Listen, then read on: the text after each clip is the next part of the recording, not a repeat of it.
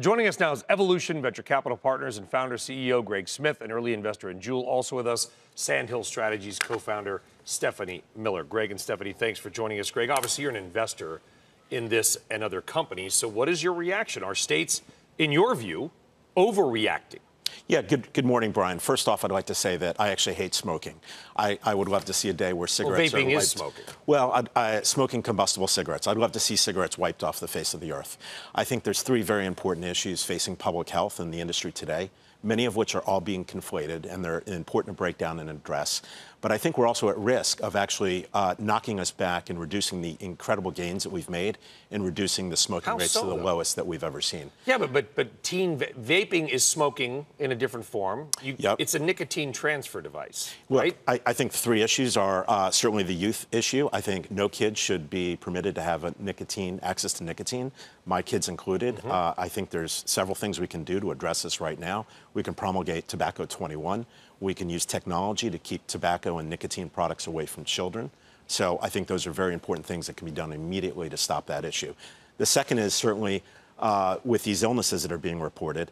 I think it's important to point out that we're not seeing any of these illnesses reported in any other countries, particularly mature vaping markets. If you look at the UK, where the government really pushes their smokers to embrace and adopt e-cigarettes, you're not seeing any illnesses. The illnesses here have really been tied to illicit black market cannabis pods. And I think that there's a certain amount of fear-mongering going on, blaming the e-cigarette, the nicotine e-cigarette segment of the industry. Well, Stephanie, the way the governments have handled the story differently is very apparent, to Greg's point. Number one, in the UK, the government has basically said, hey, where a lot more people smoke on a percentage basis than here, they said, hey, use this as a way to quit smoking cigarettes. Here, vaping has sort of become an entry-level smoking device because, they have these flavors and things like that. How do you believe that the U.S. government, Congress, is going to ultimately react and adjust itself or outlaw these products?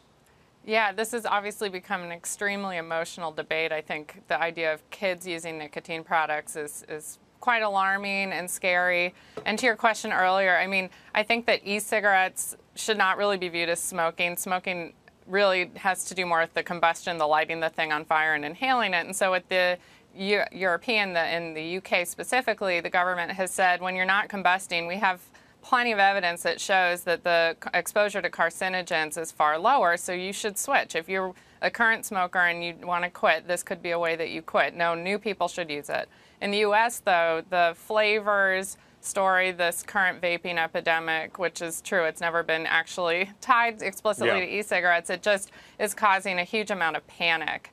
And so I think Congress could end up banning these products. I think they could certainly ban flavors of these products, which is very interesting because menthol-flavored cigarettes are still on the market. Do you, Greg, agree with that that's ultimately what's going to happen, is that the flavored side is going to ultimately be banned and we're going to just kind of do it as more of hopefully a smoking cessation device? Yeah, I think banning nicotine vapor is not the right answer. I think that Massachusetts and Walmart's decision, if Walmart really wanted to do something in the interest of public health, they would have maybe said they temporarily banned the sale or restricted the sale of e-cigarettes until they understand and have more clarity from the CDC.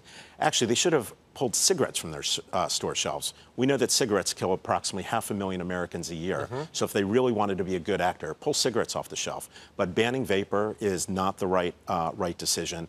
And in Massachusetts in particular... why do we need it at all? Well, unfortunately... Because I guess I'm old enough to... Yeah, I'll admit this.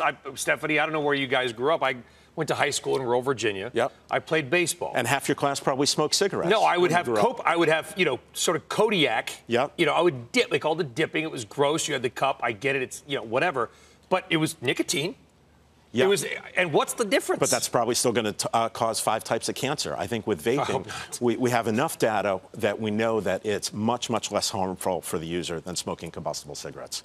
So it's a much better outcome. In Massachusetts, by banning these products, you're going to push their citizens right into the black market, which is where we know these illnesses are coming from. Or not in the market at all, though.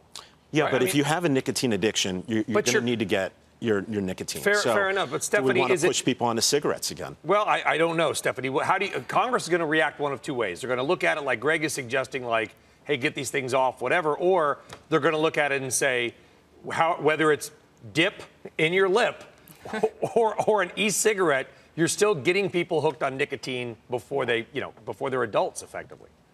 Yeah, I mean, nicotine itself is very dangerous because it's addictive, but it's not in and of itself extremely dangerous. So the thing that public health should be concerned with is the delivery of that nicotine. And what's really interesting is in the late 80s, there started to be research that I recently learned about that showed that exclusive use of dip, like you were talking about, Brian, is actually not particularly, nearly as harmful. It's not good for you, but it's not nearly as harmful as dual use, as using dip in smoking. And that type of information would be really helpful for consumers to know. And so, again, going back to us versus the UK is trying to help educate people. I think that the U.S. Congress it's too emotional and it's too scary to go out on a limb and try to call vaping products, which are not designated cessation products, as such. Well, we can have this debate, but I also do wonder, Greg and Stephanie, if Congress might be a little busy with something else in the next couple of days and weeks. Just a wild suspicion. Remember those candy cigarettes with the sugar? And you. Those are fabulous. They're great. Anyway. The boardwalks of Delaware are still selling those. I know that one for a fact. Really? They're not a quarter anymore. There you go, Stephanie Miller, Greg. Good discussion, hot topic. Thanks for coming in. We Thank you. appreciate it. All right.